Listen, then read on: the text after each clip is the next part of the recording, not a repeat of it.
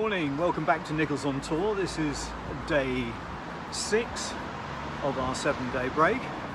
I hope you're enjoying the videos so far. We are today We're back into the old town and we're going to head to the Tourist Information Office and get our multi-ticket, I think, to visit a few of the houses and museums today. Okay, well we'll catch up with you shortly. Remember guys, don't forget to press the like button, the thumbs up button on these videos, and we will catch up with you shortly.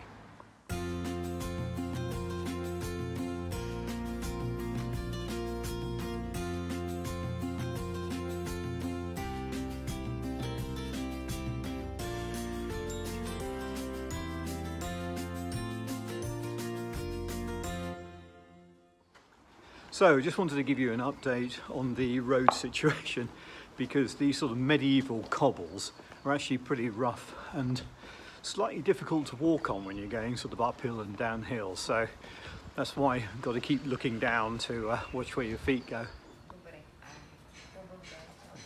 Okay, so now we're going to go into the Balabanov house, which is one of the finest houses apparently in Plovdiv. Was actually knocked down in 1935 and rebuilt in 1975, but we won't mention that. But it's an example of a symmetrical house such as those found along the banks of the Bosphorus, actually. Ooh. And it's apparently full of rather lovely things. Come on guys, let's go inside.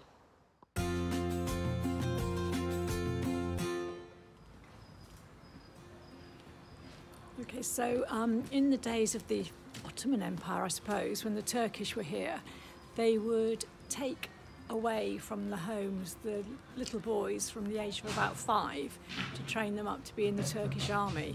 So there was quite a thing that you had to hide your sons, and this statue shows a little boy hiding behind his father. Apparently there is a tunnel between this house and the Hindlian house where we went to the other day, where they used to run. So when they were looking for them at this house, they'd run in the tunnel and hide at that house and then back again.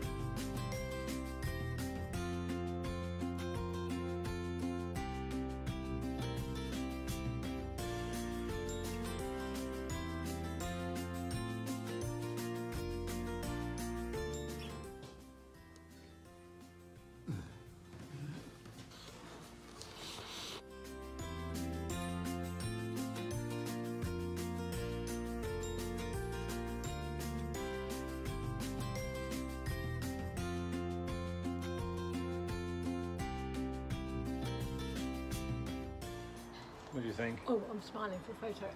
Yeah, very interesting. The lower floor was mainly an art gallery, full of Bulgarian painters that you obviously never heard of.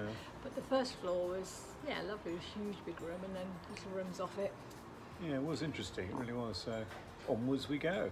Right, we've now left that property and we're now at the apothecary. Yeah, the pharmacy, which was the house I'm reading here, of Dr. Sotir Antoniadi. Between 1872 and 1947, it was the best equipped pharmacy in Plovdiv.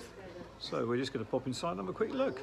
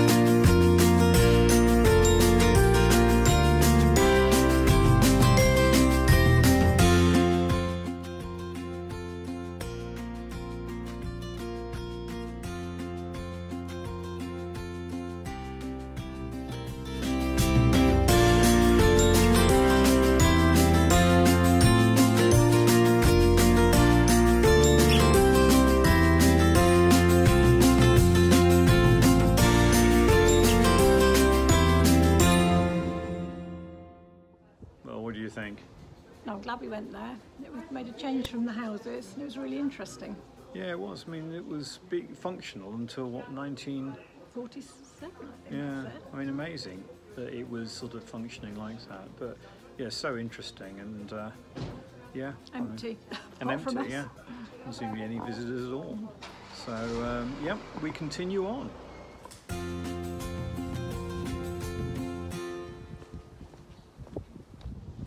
Okay, where are we? So we're outside the Klianti house, which is where we're going to go next when it opens up from its lunch break. One of the oldest wooden framed houses in Plovdiv, owned by a woolen merchant, and unlike the other one, which was a symmetrical house, this is an asymmetrical house. Oh, there you go. I hope you can hear us. Obviously the wind's picked up a bit. Sorry, I should have shouted. A bit of a breeze, but anyway, hopefully that'll be okay.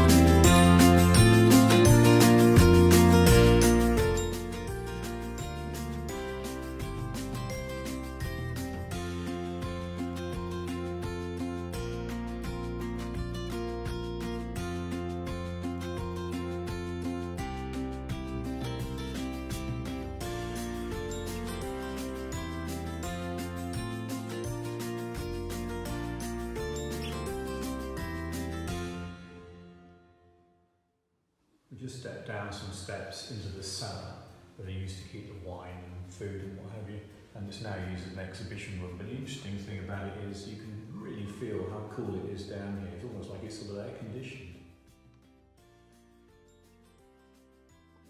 So, yeah. What do you think, Clive? Well, it was fascinating, and the paintwork and everything, you know, it's been restored obviously, but yeah, the sort of paintings, the ceiling paintings, the sort of glass inlay and everything, and quite interestingly, it has a number of internal windows, which is a feature of these houses to bring the light in, because obviously there's no electricity. What did you think?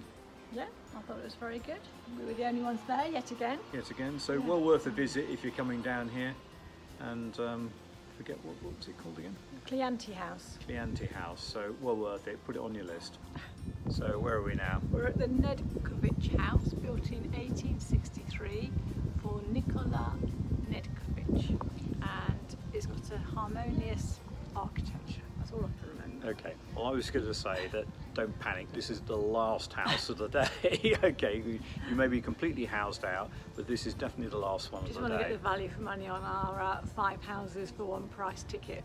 I think the ticket was what, 15 lev each, so what's that, about £5 or £6? So I think it's been very good value for money. I mean, if you're going to do this, then one of those tickets is very good. You can use it over 24 hours, although 2 days, yeah.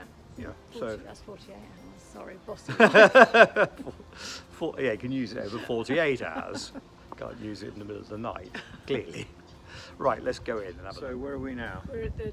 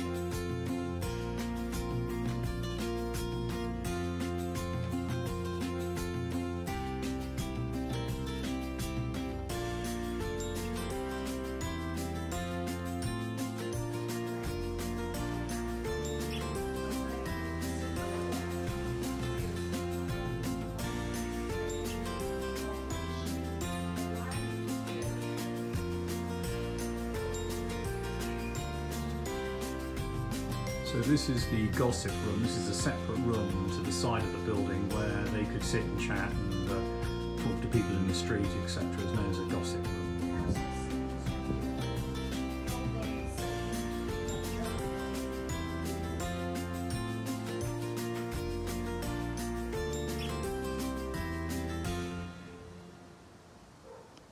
So we're standing outside the house, but you can see there and there the paintings above the windows, and this is the only house in Plovdiv which has those paintings, a number of other paintings above the windows there, but these are particularly good. One has the lion and one has the bear, and then the little summer house I showed you just there, you know, it's fantastic, it really is.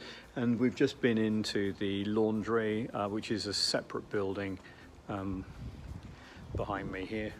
So yeah, this is the laundry, and this is actually a cistern. It's not a well.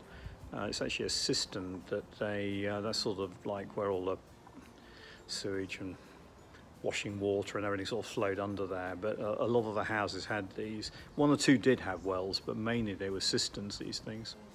Right, just a quick summary. Gosh, that was very interesting. I mean, the lady who was a sort of in the box office, as it were, ticket, and suddenly came out and started explaining all the stuff which we hadn't noticed. The little pictures above the windows, the cistern system, the laundry she showed us. I mean, the gossip room, which we'd never have seen. Yeah, which is so that is the gossip room there we saw from the other side.